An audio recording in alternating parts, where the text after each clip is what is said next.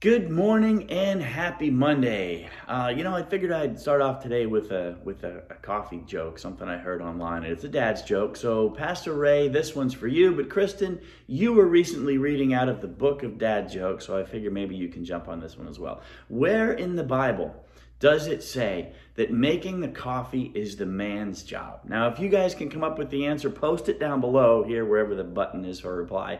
So click on that, throw that in here, and let me know if we can get it. If not, I'll try to remember to update that. So anyway, today's verse, we're talking about Hebrews 12:14. Work at living in peace with everyone, and work at living a holy life. For those who are not holy will not see the Lord. Now, this verse is really interesting. And as I started to think through it today, there's probably 3 or 4, maybe even more different things we can talk about here. But first of all, let's talk about peace. I mean, Jesus came to earth as the Prince of Peace. And yet there's been so many wars and disagreements. How are we missing this? How are we missing the fact that we're supposed to work at living in peace?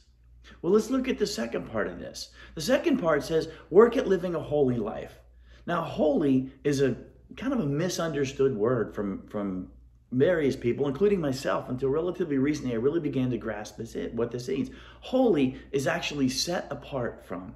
So work at living a life that is set apart from others. Now, how does that work? If we're supposed to live in community with people, how are we supposed to work at living a life that is actually set apart from others? Well, I think what this works at and what this actually speaks to is a lot of what's going on in today's culture. I know as a child, I spent a good portion of my life, and even in some points today, just trying to fit in. So if we fit in, how do we stand out? We spend so much time trying to just blend in with the crowd, to not be seen. I've seen this in my kids. They want to be good at something, but they don't want to attract attention. So they're afraid to really put forth the effort.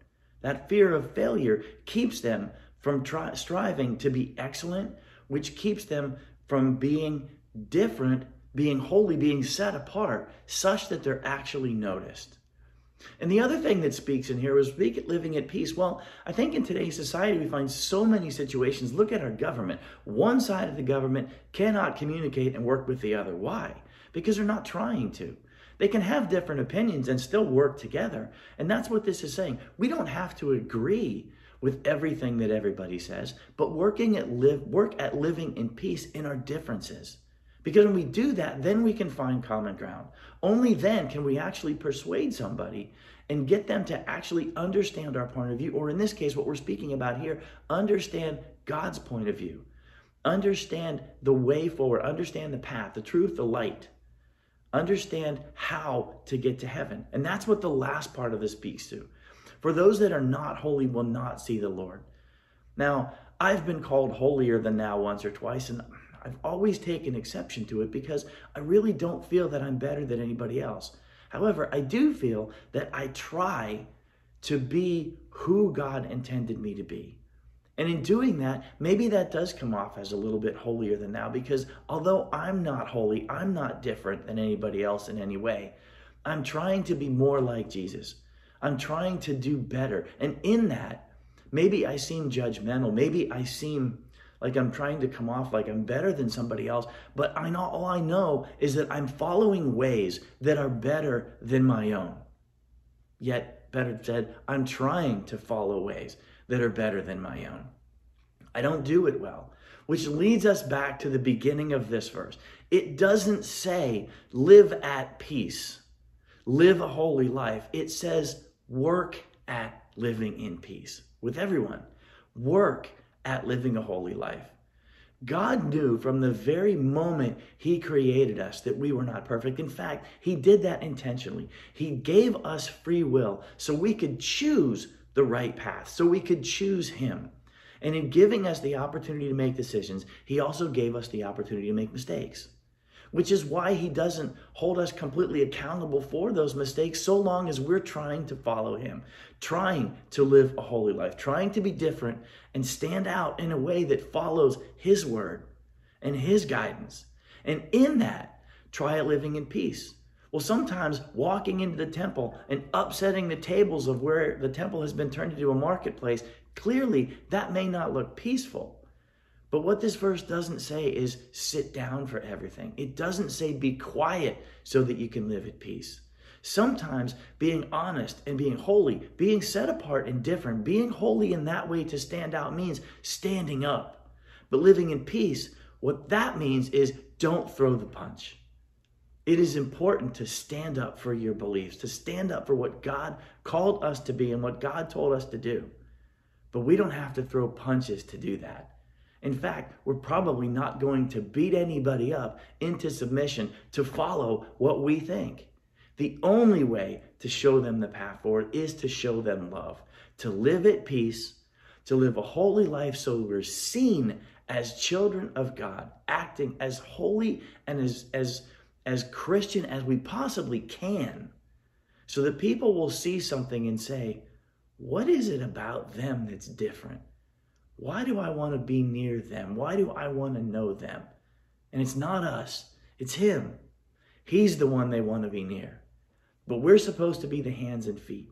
We're supposed to be doing the work in His way so that we can stand out and show the way to the Father. That's what Hebrews 12:14 means to me. Father God, thank you so much for this guidance. There's so much wisdom and lesson packed into so many tiny little sentences in your word. Father God, I pray that you can help us find a time to put everything else aside, quiet the noise, and just be with you in your word so that we can learn how to walk forward. So that when we cannot find the way, Lord, we follow you anyway, and you will show us that way. Please help us to live at peace, but to stand up. Help us to work with everybody, whether we agree with their views or not, but to spend time with them so that we can show them you and show them your love and your way. Father God, help us to be more like your Son, to be more like you, to listen to the Holy Spirit that you gave us, such that we can be the people that you intended us to be and show the word that you have been telling us all from the beginning of time as you created it. Father God, thank you for your mercies and your grace in the times and time again that we fall down and don't do like we should. But Father God, thank you for always being there to help us pick ourselves up, to stand up, to take the next step, and to keep walking the path no matter how many times we screw it up. Thank you for your forgiveness. In your Son's holy name, amen.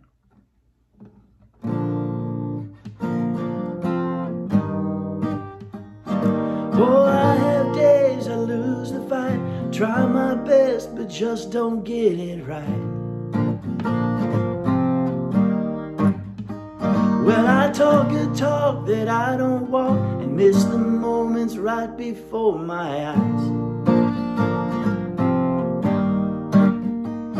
Somebody with a hurt that I could have helped, somebody with a hand I could have held. When I just can't see past myself, Lord, help me be a little more like mercy, a little more like grace, a little more like kindness, goodness, love and faith, a little more like patience, a little more like peace, a little more like Jesus, a little less like me, a little more like Jesus, a little less like me.